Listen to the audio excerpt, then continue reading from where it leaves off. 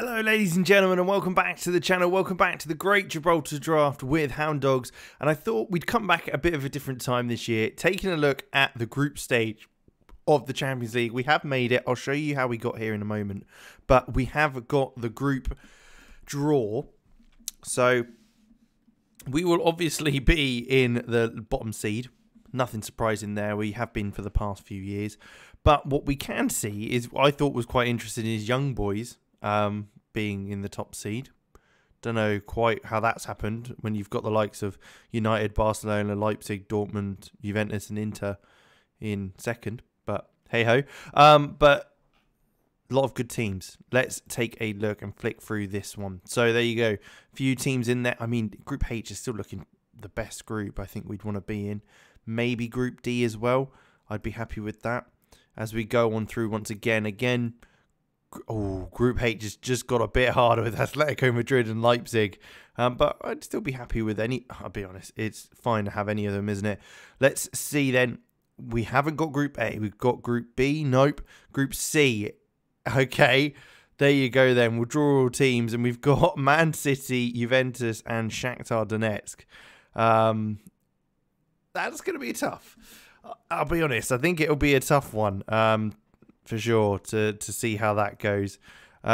We probably won't do any games today, just because of time frames, that sort of thing. But I can show you kind of how we've got on and a couple of the transfers that we've made, because there's been a lot going on with regards to transfers and retirements, that sort of thing. But we made it to the Champions League through penalties against Midtjylland. We had a 2-1 win against them initially, but they matched that in the away leg. In their away leg, our home leg. But we held on. Red Star, we managed to beat 2-0. Sheriff and Kaiju, we beat very, very comfortably. So I'm pretty confident in getting through to at least the round just before the Champions League group stage in a consistent basis now. We've looked pretty solid. Finances wise, we've got £24 million in the bank for getting to the Champions League, as well as a few transfers which we've made, which I will show you now. Now, there has been a few changes. Let me just check that I haven't missed anything from the end of last year, because you know that kind of happens. So there is a few. Andre Wisdom is one of them. He wanted to leave. I didn't want to argue the toss with him because he's been a very, very good player for us over the years. 34 years old as well. He's getting on a little bit. We made 29,000 on him. I think he's the last player that we drafted now, who's finally left us. So that's not bad. We got him for the 5 years of his contract plus an extra one. And he played pretty much, most of the games and performed pretty well. So I'm pretty happy with that to allow him to move on. Gary Vinicius made the move to Hibernian for 350,000. That's one that we did see was going to happen. Shame that he's moved, but he has done, that's for sure. Now, there are a few transfers. We spent 4.7 million and we've brought in 5.5. There's some big names that have left us, which I'm a bit gutted about. Would have been nice to keep hold of them. First one I'll mention is Ethan Erehon. He was on loan last year to Lincoln. We sold him to Hamilton for a profit. He just didn't quite work for us, especially with the amount of wages he's on. Michael Harpass has left us to join Mines. They matched his release clause of 850k. So I think we made a loss on him, actually. So I'm a bit gutted about that. And he could have been pretty decent. That's why he's gone to Mines in Germany. But hey-ho, you got to move on. We knew that Ethan Munson Day was leaving us, so he's now officially gone to Songdal. So no surprises there. Vladimir Ursu, the player I kind of panic bought in at left-back from Benfica, the Moldovan international. He's gone on to Dynamo Auto Tiraspol back in Moldova. We've made a bit of money on him. I'm pretty happy with that.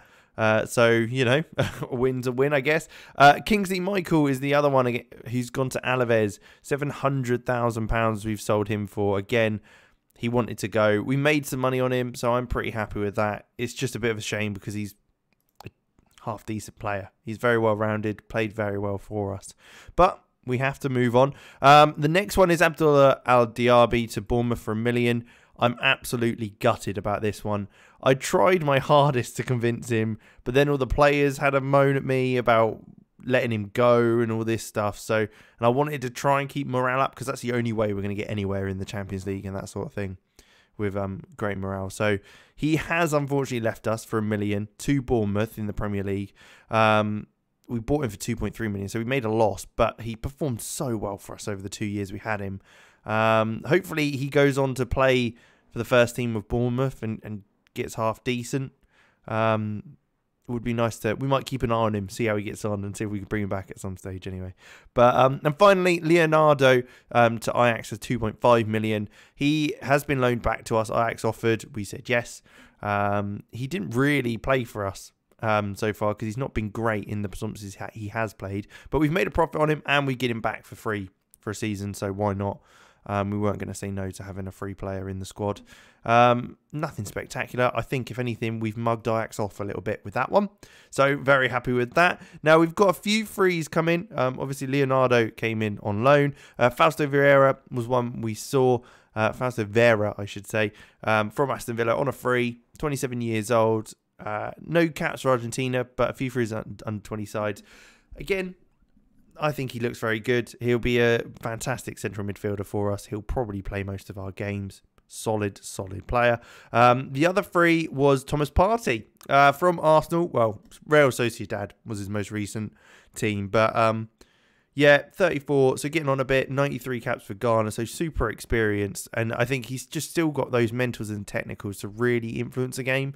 So I think it's that kind of veteran nature of having him in the side. Is good for the other boys, as well as obviously just technically he's pretty damn good. Michy Batshuayi is another one from Eibar. 400k we spent on him.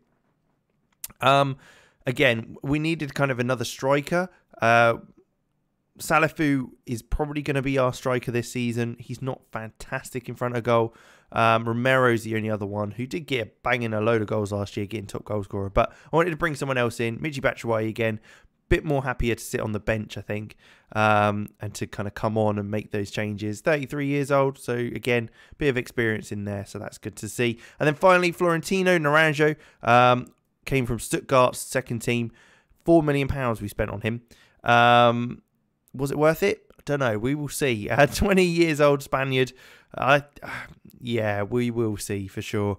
Some nice off the balls, some good work rates, flair as well, and he's got decent pace and dribbling. Finishing's not fantastic, so we might have to look at him as a winger rather than the striker that he wants to play. But he's a fringe player at the moment. He'll be on the kind of bench and that sort of thing. So transfer-wise, not much to say. The only other one would Undungala, who has decided to retire, but we did bring him in as a scout for the club because, hey, that's what you do, isn't it? You always bring in the players that did play for you. But he's now at the club as a scout, so I'm pretty happy with that. Otherwise, what else? Is there anything else we've got to directly show you? No, I don't think so. Obviously, it's a long season ahead. We've got Man City, Juventus, Shakhtar, so we might come back for maybe the Juventus game, maybe the City game at the end, depending on how we get on in the group. But it'll be interesting to see how we do get on. Not important in the Cups, so we'll probably just throw out a couple of the youngsters from our under-23s and that sort of thing, because I want to get them game time. Bjorn Hardley, we're trying to move on. He's not going to get game time for us, not going to play, so we'll try and move him on. Stuart Marks, I want to get game time. 6'4", a giant, good tackling, good marking, and hopefully that heading will improve, and he could be a half-decent kind of backup. Reece White's another one that maybe could actually do something for us as a Gibraltar, which would be quite nice. And the other one is Brandon Stones again. Maybe some nice first touch technique, vision as well. So it could be a bit of a ball player in there. But we'll have to see. It's going to be tough to really develop any Gibraltar players at this level. We are 7 years in. Another 8. We're about halfway through, really, of the kind of challenge of this save to get to the 15-year mark and then see how we get on after that when we kind of leave the club. At the moment, I mean, youth recruitment-wise, looking very good, exceptional. Youth facilities, excellent, and excellent training facilities. Junior coaching, I'm really trying to work on improving that. I'm not exactly sure how we do that. So I'm going to have to properly have a look. But Our best 11's looking pretty solid. Can't really complain. I'm sure at some stage that'll move around to our 5 at the back that we've been playing a lot more this season, because that's been very much how it's worked. But that is probably that. El Hamer has come up to the first team, so he'll get some game time in the league, that's for sure. Otherwise, I don't think there's much else to mention. Obviously, Kameni's around. Carrizo will be playing a bunch of wing back and winger there. Thomas Thurn has had a bid in for him for Ross County, and it's matched his release clause, so that's another player that we probably will be losing. We have got other centre halves, so I'm not too concerned.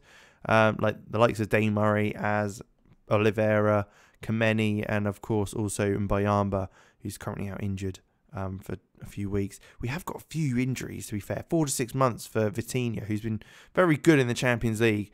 And then a couple of weeks for Saranic as well. And then Dane Murray's out suspended. So we'll just have to kind of go with the flow. El Tayyab's been fantastic. As usual, lots and lots of clubs coming in for him. Wanted, I mean, you can just see it there. Espanyol, Getafe, Leganés, Udinese, Torino, Spezia, Feyenoord, Freiburg, Lyon. And who else was that? Metz. So he is wanted. We're not getting a lot of money for those players, as I'm sure you can tell. 942,000 though in transfer budget and 53k in wages. We might still be able to do some work in the window. I might try and bring in a goalkeeper, because at the moment we've obviously got Calvin Langley, who will be our first choice at this stage, because, I mean, he's Gibraltar, so why not? If we're going to go down that route. And Fleming Kirkgaard, the 21-year-old's kind of the backup, but he might actually take over at some stage. Otherwise, we will need to get a goalkeeper. So I'll take a look. We'll see how that goes. But we'll probably come back a bit later on for one of the Champions League games in the group stage. But thank you for watching. I know it's only a short one, and I know there's no game time today, but I just wanted to give you an update as we got to the season and see the draw itself as a bit of a change. But with that, thank you very much for watching. Make sure you leave a like, subscribe to the channel, and I'll catch you in the next one.